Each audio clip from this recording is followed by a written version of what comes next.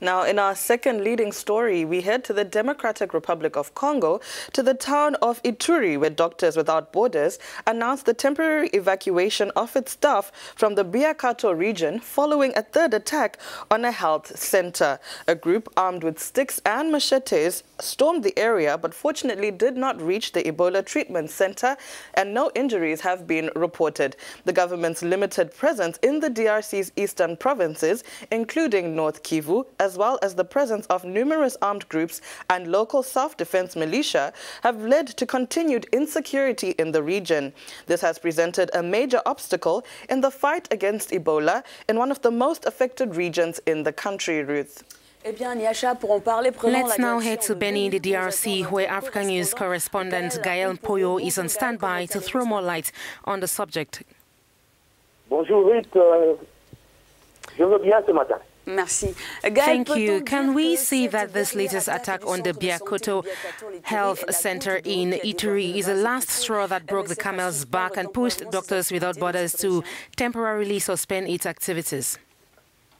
Bien, MSF a suspendu temporairement ses activités pour Doctors Without Borders has temporarily suspended its activities to ensure the safety of its agents in this part of the DRC after one of its centers was threatened in Biakato by yet-to-be-identified men.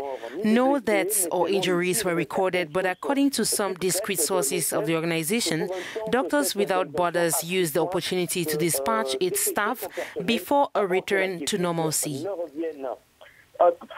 Note that on December 4th, 2019, they decided to temporarily evacuate its staff from the Biakato region of Ituri province in the Democratic Republic of Congo. And after many months of working with communities to address health needs in the region, the organization says it is saddened by this decision.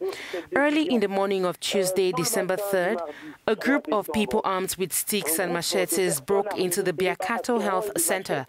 They did not reach the Ebola treatment center inside the compound, and no one was reported injured. On the same night, another group of people armed with sticks and machetes attempted to enter the Doctors Without Borders base in Biakato mines. Stones were thrown at the base for a while, but no one was hurt.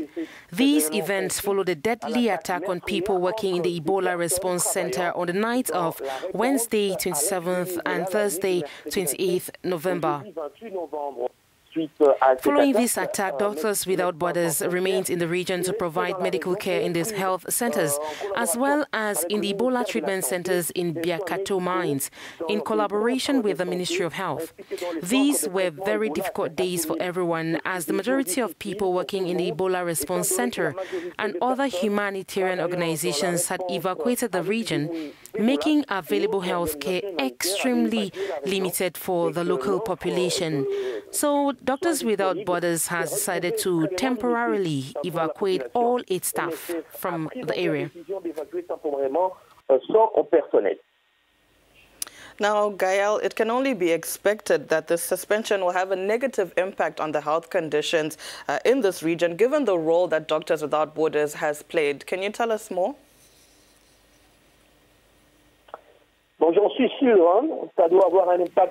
Well, I am sure that this must have a negative impact given the major role played by the organization in this part of the country, which is experiencing various kinds of unrest.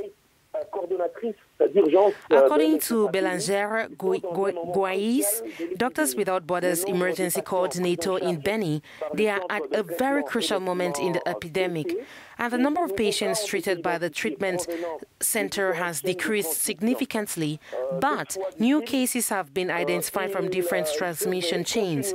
However, she said they must continue to work with the community to build trust and ensure that everyone with Ebola symptoms is properly isolated and screened. For now, we cannot lower our guard until the epidemic is officially over, she insisted.